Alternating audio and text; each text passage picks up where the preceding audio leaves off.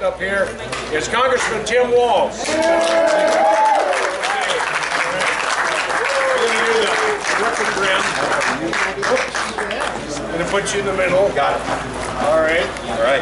Boy, we command a lot of respect. We do. We'll do a little bit of a photo op, and then we'll let Tim say hello, and then we'll just close it up. 1, 2, 3. He thinks I'm just saying hello. Well, I know you longer than that. Thanks for your comments. No? Yeah, thank you. Okay, Roger, do you want to say anything? Well, I would just say that we work with both parties out in Congress. We do our best job to try and get along with everybody. And frankly, you here in Minnesota are pretty lucky because you've got some members of the Ag Committee that are really superstars, and Timmy's one of them. We rely a lot on him in implementing our policy and bringing issues to the committee and trying to get funding. Thank you. Thank you. All right, Congressman Walz. Well, first of all, thank you to all of you for being out here. Thanks for the work you do. To Roger and his team, I oftentimes wondered this as a teacher. I would pay my teacher's dues to the union, wondered what happened and where it would go when I was just teaching. And now being on the other side of it, wondering what it means to have a unified voice in Washington when you got Roger testifying on the committees that are going to impact legislation, that are going to impact your lives. It's absolutely critical to have him there. And I think that common sense, calm, reassuring, and in this day and age, you hear it at the forum too, I think America needs a little bit of optimism. We need a little bit of what we can do to move things. So I see that. You see it at the state level with Doug and Tom and the whole team. I take this very proudly. When I first ran, I was that high school teacher that said I was going to run in that tough district and upset a sitting congressman. And one of the very first groups who said, we'll stand with you and give you help was Farmers Union. And I will never forget that. You're either gamblers or you're smart, but you figured it out that time and you went on. And farmers. And I'm proud to provide that voice. There's solutions out there.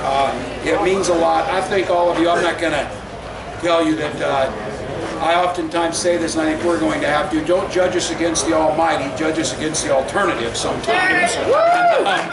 And in this case, we're going to have to take that nationally. You may not be totally happy, but the alternative is simply not acceptable. So we're not going to get the Almighty, but we can get some good adults, sane people. You're going to hear from one in a minute, which it's not often you get to pick up a seat. We're going to have that opportunity to pick up a seat, and that'll make a big difference on our voice. So thank you all. I proudly take this. My golden triangles are some of my proudest achievements. We have a wall where when I'm feeling bad, I go look how great I am with those things. So, and only me goes in there. But thank you all. I appreciate it.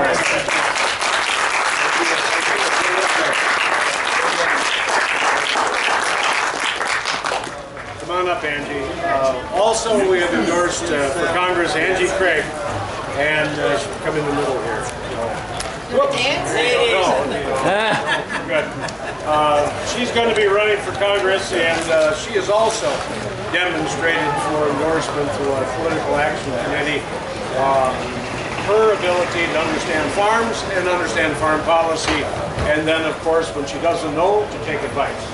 And that's probably the biggest thing, is the advice that we can provide for members of Congress. So with that, I want to thank you on your endorsement from the National Farmers Union Political Action. Thank you.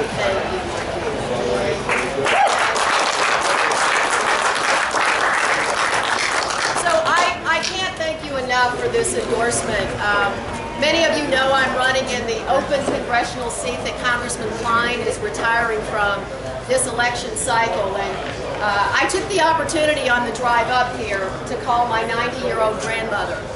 My grandfather was a farm hand in Arkansas for most of my childhood, and I grew up on the tractor with him. So I'm telling you, as you read about me in the newspaper, just remember these issues and policies are not abstract to me. Our family depended on the farming community in my early childhood. So I look forward to working with you. I look forward to working hard. And my grandmother thanks you so much. My grandfather's gone now, but she was really proud to hear this morning that I was coming to accept the endorsement from the Minnesota Farmers Union. So thank you so much, and I look forward to serving you in Washington. Thank you.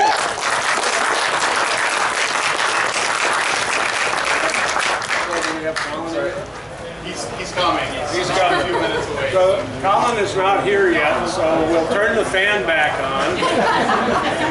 That's kind of important. You know, if you don't have warmth, you don't have props. So this is what we live for. So Heat units. Heat units. You gotta have the